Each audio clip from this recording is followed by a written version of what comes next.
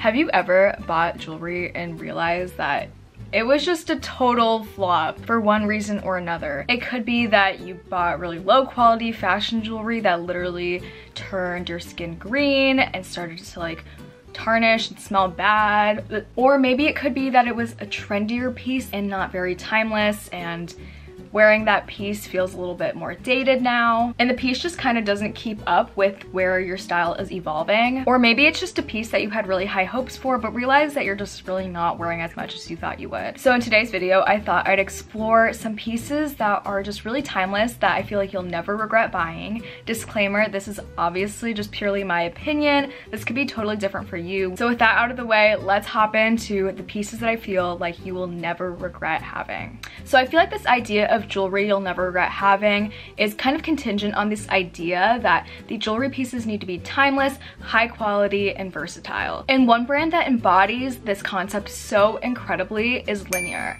So if you guys have been around on my channel for a while, you will know that I absolutely love Linjer, and I'm actually getting to partner with them on today's video. I've partnered with them on previous videos, so you guys probably already know that I am a huge fan of their pieces. If you guys don't know who Linjer is all about producing high quality, sustainable, ethically made, timeless jewelry pieces. Their pieces literally never let me down. Their pieces are absolutely incredible. All their pieces work so well together as well as on their own. Because they're a direct-to-consumer brand, they're able to get you the best price possible. They're also sustainable, ethically made, woman founded and owned. So it is always just such an honor to work with a brand that aligns with my personal values. So starting off, let's talk about earrings. I think that it wouldn't be an Emzo jewelry video if I don't talk about some gold hoops. Gold hoops are honestly one of my favorite jewelry pieces to wear. I feel like they go with absolutely everything, and I feel like they just frame the face so beautifully, and I feel like you can always find me wearing a gold hoop. So these are the Jorunn Hoops. They are so pretty. Let me bring you guys in, or I'll just scooch up. I love how the shape gets kind of thicker as you reach the bottom of the hoop. I love the graduated form. I feel like it looks very feminine and modern. And while we're here, another iconic jewelry piece that I feel like you will never regret having is just a diamond stud. These are my third piercing, are also from Linjer, and they're actually from their lab diamond and solid gold collection. These are just so classic and also really affordable for being solid gold and diamond. If you want to learn more about Linjer's solid gold and diamond options, I'll link the video in the cards and the description so that you guys can check that out. Absolutely stunning. I love the stack. And I know you guys are probably thinking, I really did not need to watch this video to know that gold hoops are timeless classic pieces. However, I will say that the gold hoop concept, I feel, is very broad and allows for a lot of room for exploration. I think that there's so many different types of hoops. For example, these are a little bit more medium, but also slightly bolder and chunkier because of the graduated shape. However, there's also really thin, kind of endless hoops that are a little bit more delicate in their form. And there's also small, tiny huggy hoops that you can explore. You can explore hoops with a dangling charm. I own so many different gold hoops, but I feel like each of them has their own kind of voice and role within my collection. So I feel like gold hoops are an area where I feel like I do have a lot of them, but they're so different and unique in their own way that I don't feel like my collection is really repetitive because all of these pieces are so unique. And diamond studs, they're classic. They're easy to mix and match, especially if you have multiple piercings like me. They not only play really well as main characters, but also as supporting characters within your stack. Moving on next to necklaces. You guys have seen this necklace before on my channel. It's the Astrid necklace. So beautiful, freshwater pearls. They're affordable and also have a gorgeous luster to them. I feel like pearls really just like enhance your skin's natural glow from within. Also, pearls are just like very classic and timeless, but I find that smaller, more organically shaped pearls do feel a little bit more modern. So I would highly recommend that to people who are maybe looking into pearls that don't want to evoke a very mature energy with the pearls that they choose. So I think that smaller pearls work really well for people who are going for more of a beachy look. Next, let's talk about rings. Rings are probably my favorite jewelry piece, and a lot of people tell me that they're not very comfortable with wearing rings because it kind of feels weird to have something on their hands. They're kind of used to that feeling of not having anything on their hands.